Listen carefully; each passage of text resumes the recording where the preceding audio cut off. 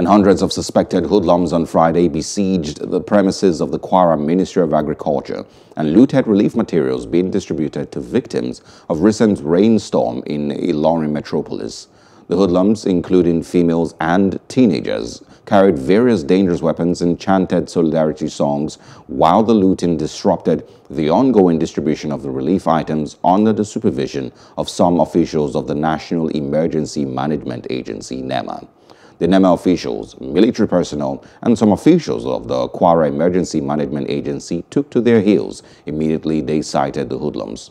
The relief materials looted by the hoodlums were bundles of roofing sheets, bags of rice, bags of cement, blankets, mattresses, among others.